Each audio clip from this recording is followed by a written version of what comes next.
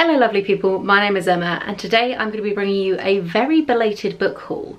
What I'm going to be doing today is talking about nearly all of the books that I have bought in the past 2 years hiatus. Specifically going to be talking about non-fiction books that I've bought that I haven't read yet. So we have quite an epic list coming at us, but I've been able to chip away at a lot of the stuff that I have bought over the past 2 years as well. So this isn't an exhaustive list of all of the sort of books that I bought, it's just the ones that I haven't got round to yet, and therefore you are more likely to end up seeing a wrap up at some point on this channel. So it's a huge spread. We've got a weird mix of things today, and let's just jump in. The first one is Iconicon by Grindrod. This is a journey around landmark buildings of contemporary Britain, and this was a little bit of a spur of the moment purchase. I'm not really one for architecture normally, but I was intrigued by the idea of doing a bit of a like whistle-stop tour of kind of British history, specifically focused on landmarks, and I generally quite like history books which have a specific kind of hook or reason why I would be looking at them, and I thought it'd be interesting to look at some more like modern history in it. So it's a bit of a beefy book, the writing is quite small, I genuinely don't know when I'm going to get to it. Like I say, not normally my cup of tea, but I am intrigued, and it's come quite highly recommended. A super spur of the moment book that I saw when I was like perusing our local market that has like a second-hand bookstall for incredibly cheap is And the Band Played On by Christopher Ward. This is the enthralling account of what happened after the Titanic sank, and it follows two musicians who were on board with the Titanic. The reason why this one has been on my radar a little bit is there is a really amazing book about the HIV crisis which is called And the Band Played On, but this one always appears when you search for that one, so it was one that kind of had been vaguely on my radar. Titanic is fascinating. It has held sort of national and international attention for absolute years. There have been so many things about it, and with the very recent disaster connected to Titan, this one really caught my eye. I was like, it would be interesting to read about a different perspective from the Titanic sinking, and I think the musical element of it will be really interesting. The next two are also from that same bookstall where I just kind of grabbed stuff a bit spur of the moment. So we have France, A History from Gaul to De Gaulle, which is Julius Norwich. Yeah, Norwich. Interesting pronunciation there. Bear with me. It's been a while since I filmed, okay? And this is just a history of France. I know not that much about French history. I know a little bit about some of the revolutions, stuff I've picked up from classics and from podcasts here or there. I would really like to expand my bookshelves and read a little bit more of history from other countries. I have a book on Italian history on my shelf that I still haven't got around to, so why not add a book on French history that's going to take me ages to get to it. And then one that I think was fairly iconic when it came out is The Witches, Salem from 1692, A History, which is Stacey Schiff. I really like reading about the witch trials. I read a really good book called Witches by Tracy Borman, which I would 100% recommend. That one was about the witch trials in the UK, connected with James I, I think, whereas this is going to be more about American witch trials, of which I know less about. So I thought it'd be interesting to read about the same kind of cultural phenomena and historical phenomena, but from a different like geographic location and a different way of coming to it. It's a bit chunkier than I was fully expecting it to be, and the writing is quite small, but hopefully it will flow really nicely and my general background knowledge will help it to move at a bit more of a pace. I also have some audiobooks that I've bought. So I have Strong Female Character by Fern, Brady.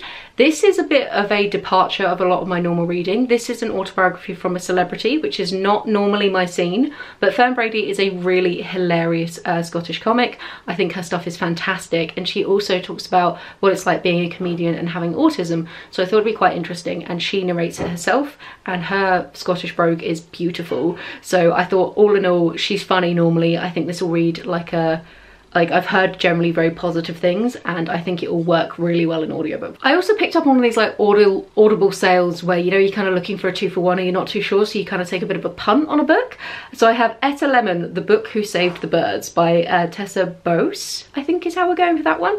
This is about the woman who actually ended up, her conservation work for birds ended up being the foundation of the RSPB, which is very interesting. And there was a period of time where women would wear lots of very exotic feathers in their hats, and it was causing a basically mass extinction event occurring in sort of various birds of paradise. Something I learned a lot about in the book The Feather Thief that I will link down below, that I read a while ago. So I think it will be fun to come to a topic that I'm somewhat familiar with, but look at it from a different viewpoint, which is again sort of the vibe with a lot of these books.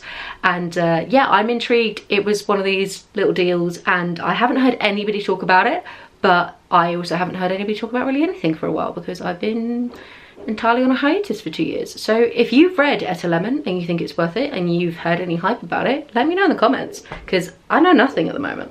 One that is on my September TBR that I'm hopefully going to get to fairly soon is Elementary by John W. Russell. I think it'll be here somewhere. This is a short book which is about the periodic table. I attempted to read The Disappearing Spoon, which is like the pop science book for the periodic table, a good couple of years ago now. I want to say like 2018. Really didn't get on with it, didn't like the writing style, so it's nice to find an alternative. It's supposed to be quite short. My concern is that with it being so short, it's not going to go into the detail I want about the periodic table, but we're going to give it a go, and if it sucks, it won't be too much lost time, and it might also give me the push to find a more in-depth book about the periodic table, because it's something that I know woefully little about for somebody who's very into science. Continuing on with audiobooks that I have that I'm really interested in getting to, I have Bitch on the Female of the Species by Lucy Cooke. This is a nature writing book that is looking at females of the species, as the name suggests.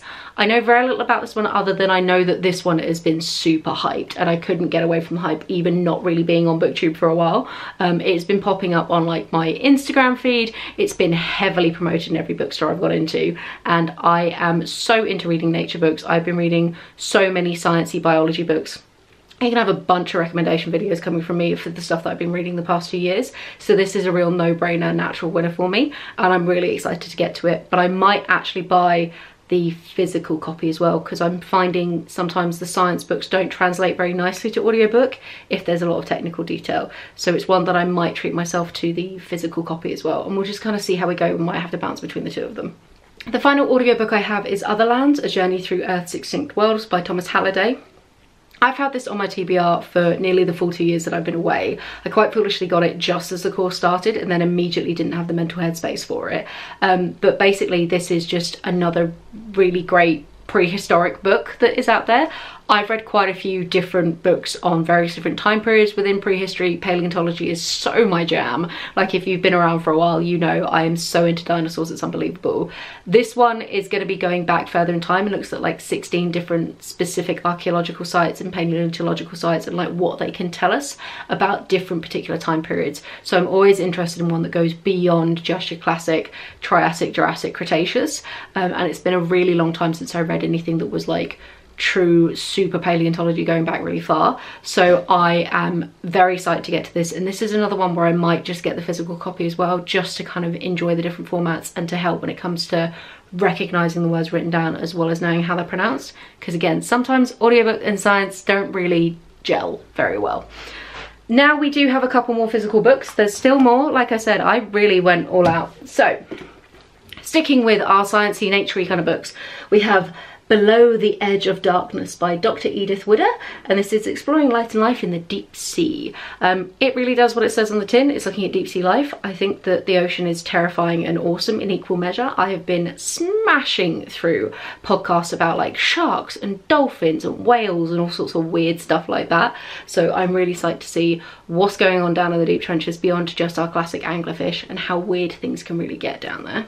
Another science book that I have that I'm psyched for is The Man Who Tasted Words, Inside the Strange and Startling World of Our Senses by Professor Guy Leschziner. I feel like I screwed that up. I'm very sorry. I really haven't got back into the habit of looking up surnames, and I should do that if I'm going to be filming. So this is looking at synesthesia, which is where our senses can end up crossing, and just kind of looking at each of the individual senses in turn, how they've developed, what they can tell us about the world. I read a book like a decade ago, if not more now, called The Frog Who Croaked Blue, which is about synesthesia, which is where your senses get crossed and people can like hear colours or taste words or things like that. And it was one of the first pop science books that I read that really introduced me to it as an area that I really enjoy.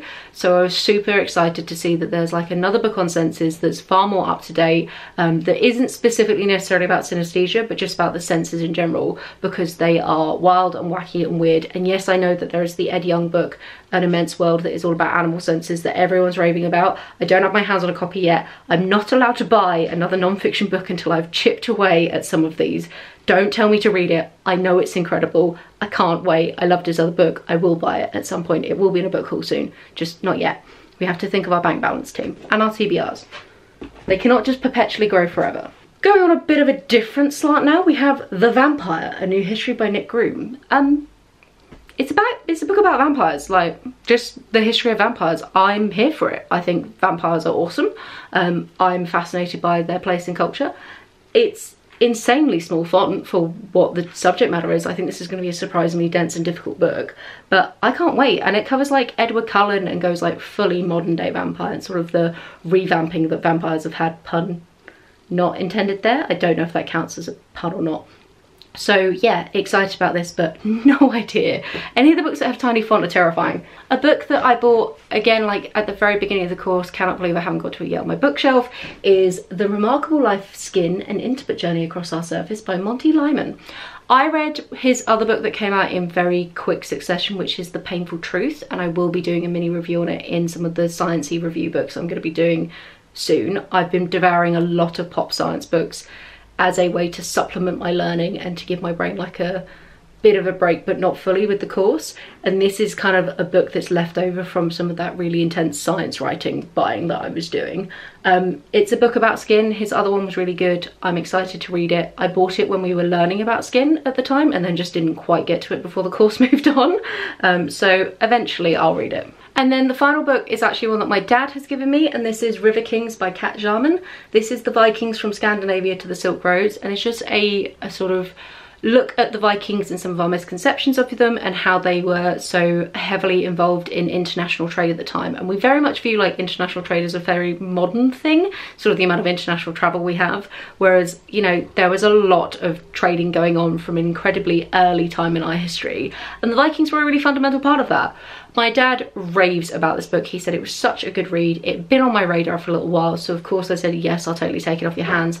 I haven't got to it yet. Like I say, I haven't read anything history in a while, but I'm super excited by it. And I read a book that was called literally The Vikings by, I think, Thomas Britton might have been his name, but like it was one of the kind of quintessential Viking books. So I'm really intrigued to place the information that I got from that in a wider sort of international context that this book will hopefully provide. And that's pretty much it. So which one of these are you most excited for me to get to? What do you think I should prioritize? Have you read any of them and you're like, nah, that is not worth the time, tiny font, don't do it to yourself?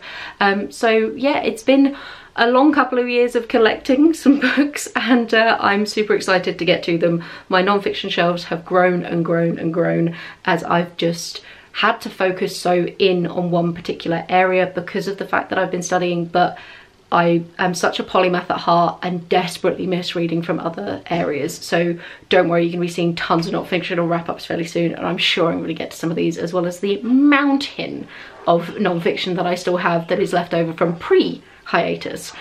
So have a wonderful reading week, and I'll chat to you soon. Bye.